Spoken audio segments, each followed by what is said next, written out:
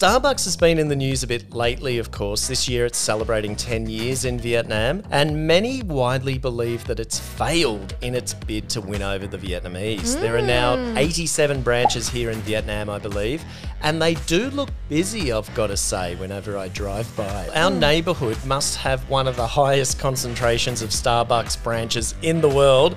There are at least 9 in about a 4-kilometre radius.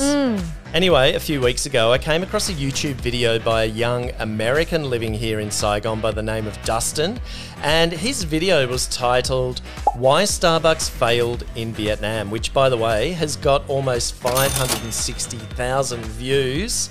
And it got me thinking, has Starbucks really failed in Vietnam? Oh, clickbait, you fell for it. I know, I did. So I took it to the people in our Facebook group at the Bureau Asia and asked them.